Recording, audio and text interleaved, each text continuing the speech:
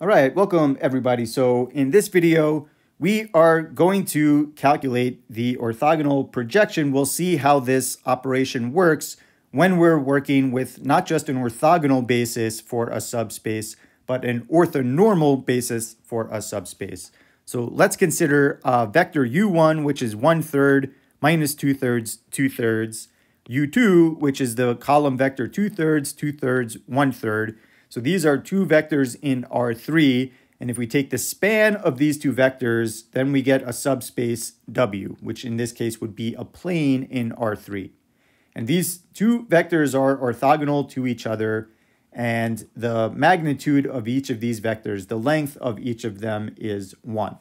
So recall that we get a nice property that if we consider the vector u, whose column vectors consist of vectors from this orthonormal basis, then when I take the product of u transpose with u, we get the identity matrix back. When I take the product in the other direction, u and u transpose, we don't necessarily get the identity matrix back. So let's see how these matrices may play a role in this projection calculation. In any case, we're going to see that when, in addition to orthogonality, each of the vectors in our basis is a unit vector, these calculations simplify quite a bit. And so let's calculate the weights in order to find the projection of y onto the plane W. So normally, these weights, if I want to find the first weight, I would take y inner product with u1 and divide that by the inner product of u1 with itself. But because u1 is a normal vector, that denominator is 1. And the same for u2, for the weight for u2, because u2 is also a normal vector. It has magnitude 1, that the denominator of the usual weight that we have is just going to be equal to 1. So to find the weights, I just need to take the dot product of y with each of the vectors in our basis, orthonormal basis for this subspace. And so you can check the calculations that I'm showing in the Colab notebook that is linked in the description of this video. But I would definitely encourage you to do these calculations by hand, and then you can check them with Colab. So taking the inner product with y and u1, that gives us 13/3. So that's when I take the inner product of this and u1. And taking the inner product of y with u2, that gives us 2/3. So I want to take 13/3 times the vector u1 plus 2/3 times the vector u2, and that is going to tell me exactly what linear combination of these two vectors u1 and u2 that I need in order to get the orthogonal projection of y into that plane, into that subspace W. And so here we can do some arithmetic and compute that this orthogonal projection onto W is equal to 17/9 minus 22/9 and 28/9. Okay, great. So this is how we've been calculating these orthogonal projections. It's a little bit nicer because, again, the denominators of these weights are all going to be 1.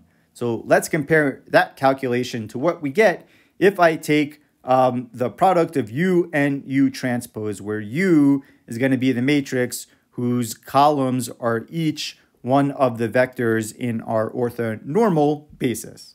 So let's take the product of u and u transpose and then multiply this vector y by that product. And again, we need to be careful of the order that we take this product. Since u transpose times u gives us the identity, that wouldn't really do any transformation to this vector. So we want to multiply y by u transpose. And again, the calculation here is not too terribly exciting, but you can check when I take u times u transpose, we get the 3×3 matrix whose first column is 5/9, 2/9, 4/9, whose second column is 2/9, 8/9, minus 2/9, and whose third column is 4/9, minus 2/9, 5/9. So this is done in the Colab notebook, and this was also done in a previous video if you want to check that more carefully. So I take this 3×3 matrix, u times U transpose, and I'm going to multiply the vector y that we were given, which was 1, minus 2, 4. And you can check that when I take the product, I get exactly the projection of y onto the subspace W. I get the vector 17 ninths, minus 22 ninths, and 28 ninths. And this is true in general, namely that if I have an orthonormal basis for a subspace, and I want to calculate the projection of some vector y onto that subspace, well, then I can set up a vector u whose columns are the vectors in that orthonormal subspace, and then the projection is going to be this product u transpose times y. So I don't have to calculate each of the individual weights, although that process is consistent with how we've been finding these orthogonal projections using the formula for the weights. So I just want to summarize this result more generally on the next slide.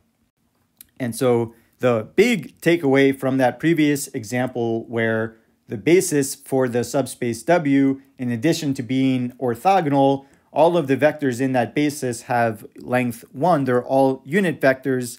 Then the formula for the projection of y onto the subspace W simplifies, and instead of calculating all of these weights, although the calculation for the weights gets simpler as well, we can just compute this matrix product of U and U transpose, and then multiply that resulting matrix.